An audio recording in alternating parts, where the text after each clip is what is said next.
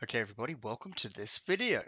In this video we're going to have a look at how we can leverage our internet device to help us do some rudimentary blocking of things like internet access, websites, and even setting time restrictions on devices that are connected. Naturally, this is very different depending on the device that you have to connect to the internet. I have an Optus modem here as an example, just to step you through some of the basics, but this is very different for the device that you may have. Please do feel free to reach out, send us an email, an update, or a question, or anything around the specific device that you may have, and we may be able to find some instructions and some details for you. So let's have a look at how we can configure not only internet URL blocking, but also how we can set time restrictions for specific devices. You can see here on my Optus gateway device, there's a number of connections that I have on Wi-Fi, different Wi-Fi ranges, and of course the physical network. Let's go and have a look at the device that I'm using though. I am connected to a Windows 10 device.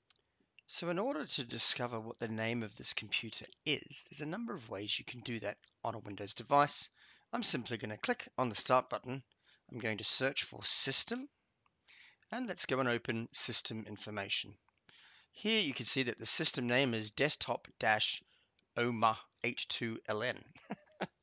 Not an overly helpful name, but one that identifies this machine that I'm connected to, and that's also the device name that we're going to look for now on our internet device. Let's go back to our internet device. And here we can see desktop-OMA ... is the device that I am interested in. If we go to the details of that, I can change things like the icon for this device. I can set a description of where it's based. But actually what I'm interested in is the parental control. And they could not be more basic, but it's worth having a look at. Here are the things that we can do to allow the device to get out to the internet at specific times. You can deny all, so this device cannot connect to the internet. You can allow all, or you can drag your mouse to say, only between the hours of, say, 12 p.m. and 4 in the afternoon can the device connect to the internet, things like that. So let's leave it at allow all for the moment, and I'm going to go back to my Windows device. Let's go and simply browse to any website by opening Microsoft Edge. In fact, you can see it's automatically trying to get to msn.com. Let's just go to a website that we know works. Let's go to just microsoft.com. That page is working successfully, so we certainly know that this page is working. Back here on the Internet Gateway device, I'm simply going to go now and click Deny All and Apply. Let me go back to my Windows 10 device. And now if I close Edge and reopen it to go to Microsoft.com, we should find that it just simply doesn't load. They won't get an error message. It's not that comprehensive as far as blocking is concerned, but it is still a level of control. Let's try other things like www.microsoft.com. And you can see that that also is blocked. Just to confirm that we have, what else have we blocked? All internet access. So absolutely nothing from this machine will work because we blocked and disallowed any internet access. Now, so that's just timing-based connectivity or timing-based settings that we can apply to individual devices. But let's say we want to be a little bit more selective. Let's say we want to allow between the hours of something like that, between the hours of 4 and 8 at night, maybe 9, maybe something like that. Same for all days. We'll set that on the internet device here, the Optus internet device. We're going to apply that. Because it's 6 p.m. here, the internet access should suddenly start working again on the device. Let's change back to it. Simply clicking refresh and this should reload straight away. So you can see that the internet access is definitely being blocked by the home modem or home internet device.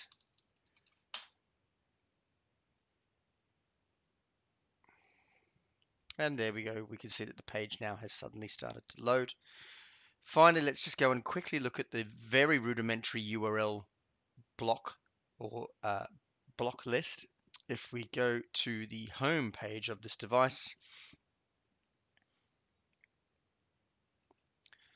and then we click on the network settings button here, we had the internet access control planning, which was purely about timing. So for example, you could see the desktop device here. When I tick that, it shows me the times that it's allowed or not allowed.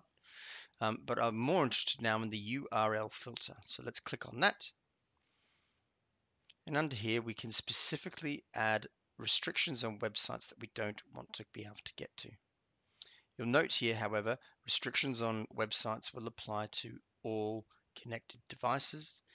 And this means that all traffic will be blocked to there as well. It's not just internet traffic, but absolutely any traffic to these sites will be blocked. But let's just give an example like .microsoft.com. We're now going to go in and filter this website, which means it will be blocked from connectivity.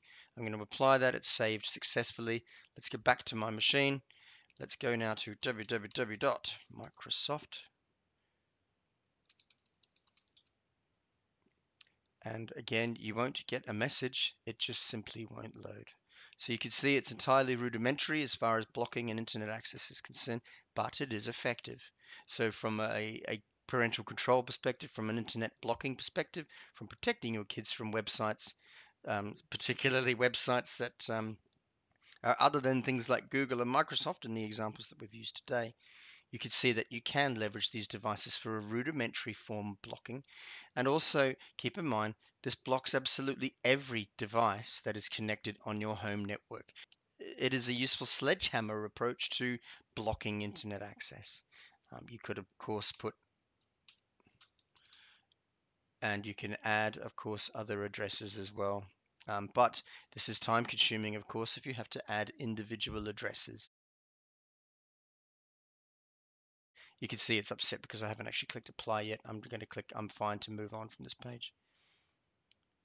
But so that way on this Optus device, you can see I've got parental controls for the timing of when the device is allowed to connect to the internet. So that's individually for each device, or filtering for every device that goes through this internet access point. So hope that video has been useful for you. It's a very quick whistle-stop tour of a Optus internet modem. It will probably be very different for you depending on the modem and the device that you're using. There's lots of ways that you can research how or if the device that you're using has things like parental controls or URL filtering. Hope the video has been helpful. Let's move on now and we'll go to the next videos. Bye for now.